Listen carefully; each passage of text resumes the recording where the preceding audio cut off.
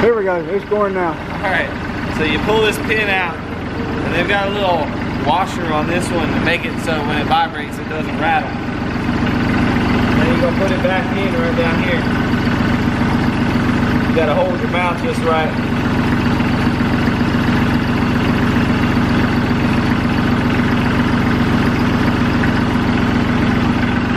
Do the same thing on the other side.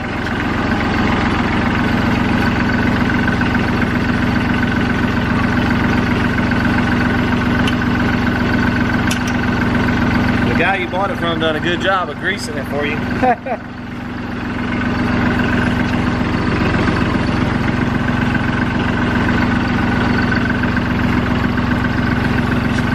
So now what you do is you bring the loader down to where that's touching the ground, and so is the front. So both parts are there touching the ground.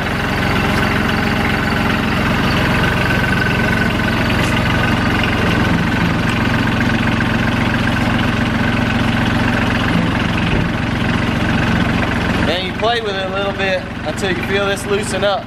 You see me wiggle the handle a little bit until that's loose.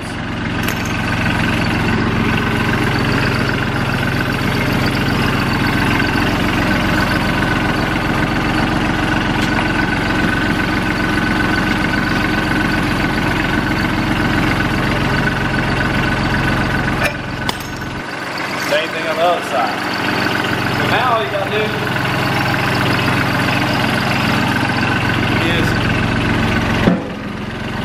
curl it a little bit like that.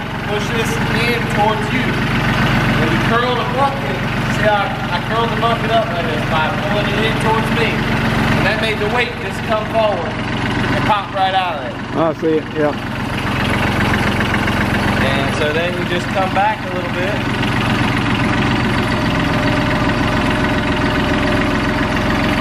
You got plenty of extra line on your hoses.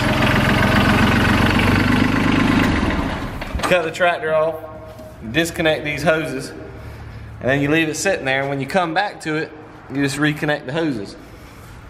You want me to show you the full thing? Yeah, disconnect one hose and reconnect it for me. I reckon it works just like an airline. Yep. Okay. So that's disconnecting your hoses. You're going to want to put your cap back in this one because you don't want any dirt to get on it.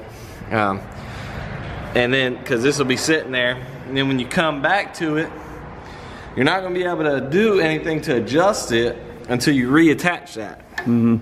So you reattach that. And you crank it back up. You always leave it in low gear so you're going slow and you don't idle it too high up. You want to go slow. So you see where it's going under this cradle right there? Yep. Once you got it where you think it's going to go in where it's supposed to,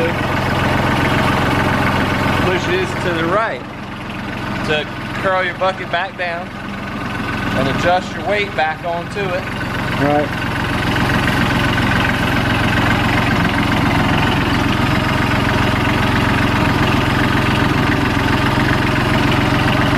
And put your pins back in.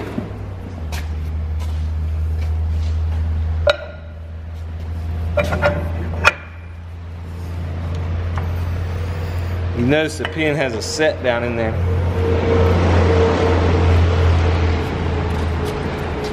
Has a what? What? A step down, you say? Set. You set it. You set the pin. See right here? Oh yeah. Drop it in the hole. So now, when you crank it back up on this Branson 2400, you gotta push the clutch. When you crank it back up, crank your lever back up.